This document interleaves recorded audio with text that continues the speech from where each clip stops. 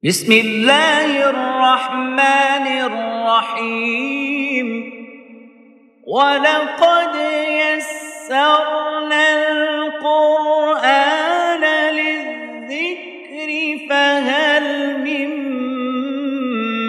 مدكر. السلام عليكم ورحمة الله وبركاته. الحمد لله رب العالمين والعاقبة للمتقين والصلاة والسلام على سيد الأنبياء والمرسلين أما بعد فأعوذ بالله من الشيطان الرجيم بسم الله الرحمن الرحيم رب اشرح لي صدري ويسر لي أمري واحلل عقدة من لساني يفقه قولي رب زدني علما ولقد يسرنا القرآن للذكر فهل من مدكر. So inshallah we will learn today page number 37 from Easy Quran reading book, and we'll continue from the mad with alif. So you can see here mad with alif. It means we need to stretch the letter which has alif mad. So start with letter a. Say a, a, anasa, anasa, anasa. Next, ba, badara, badara. So whenever you stretch any letter, ask yourself, why are you stretching? Badara. You see, we are stretching the letter ba and we are not stretching dal and ra, because dal has just fatha and the ra has also just fatha. So just simply stretch the letter ba because it has alif mad. It has alif mad. You can also make circles on the letter alif. Badara. It will help you when you make circles. It will help you to. So you're gonna just stretch the letter which has circle. Badara. Next, ta, ta, taba'a, taba'a, taba'a. Do not stretch the ba and don't stretch the letter ain. Just stretch letter ta. Next, tha, tha, thabara, thabara, thabara.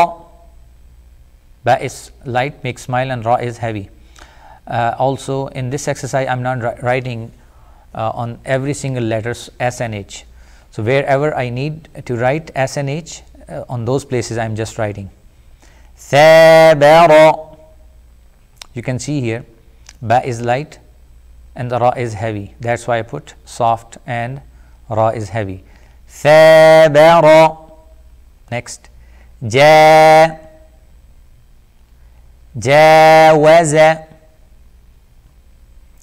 jawaza, jawaza. Now there is a question for you, that if the jim has no alif, there is no alif with jim, and this alif goes after za, alif goes after the letter za, then how to pronounce? There is no alif with the jim and the same alif goes after za. How to say? Yes, jawaza, jawaza. Now say again the same, the way it's written. Put put alif after jim and pronounce jawaza, jawaza. You can ask yourself different questions, like put the alif after waw, put alif after za, and then ask yourself how to say it. If the alif comes after waw, how to say? If alif comes after za, then how to say? If there is no alif at all in this word, then how to say? Jawaza. Okay, so now we have alif with the jim, stretch the jim, don't stretch the waw and don't stretch the za. Jawaza, yes, next. Ha, hawala, hawala, next. Kha, khasama, khasama, next. Da, dawama, dawama, next. The, tongue letter. Dhakara, dhakara, next. Ra, raqaba, raqaba, next. Za, zawala, zawala, next. Sa, sa'ala, sa'ala, next.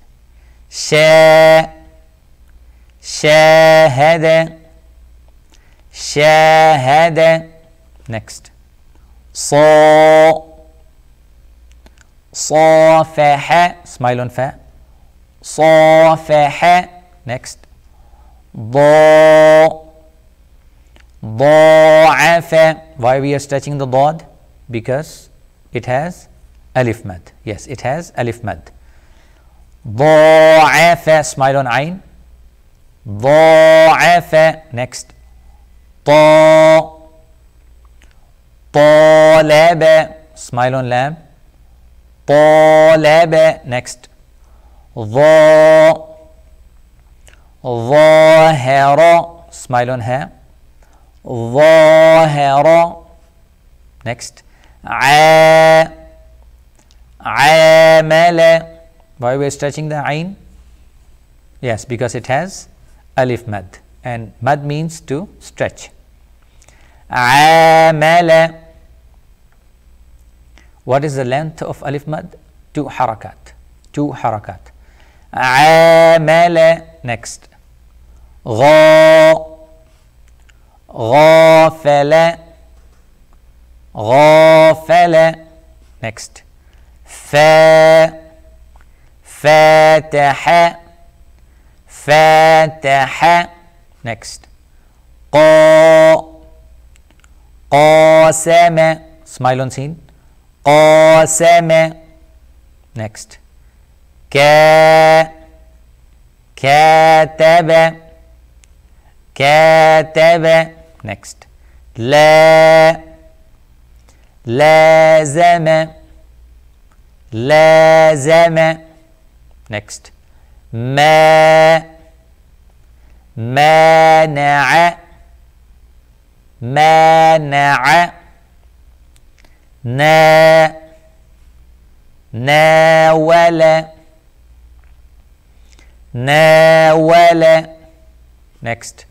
Wa, wafaqa, wafaqa.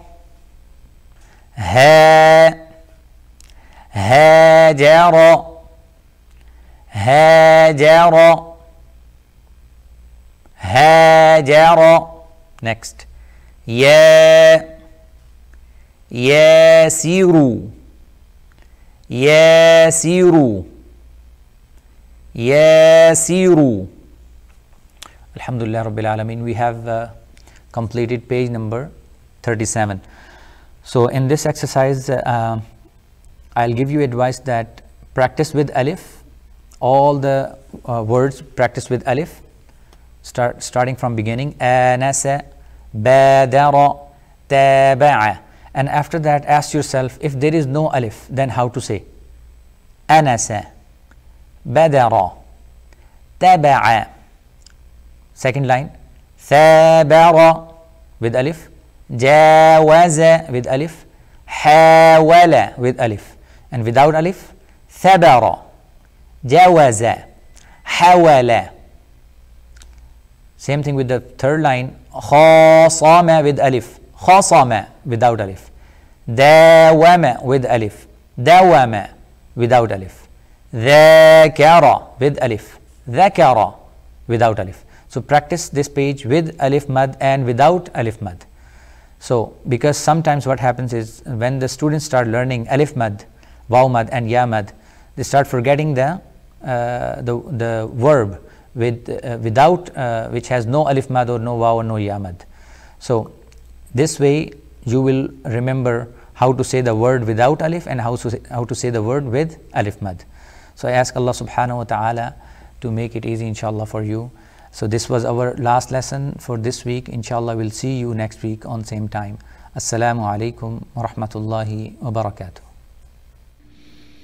إن المسلمين والمسلمات والمؤمنين والمؤمنات والقانتين والقانتات والصادقين والصادقات والصابرين والصابرات والخاشعين والخاشعات والخاشعين والخاشعات والمتصدقين والمتصدقات والصائمين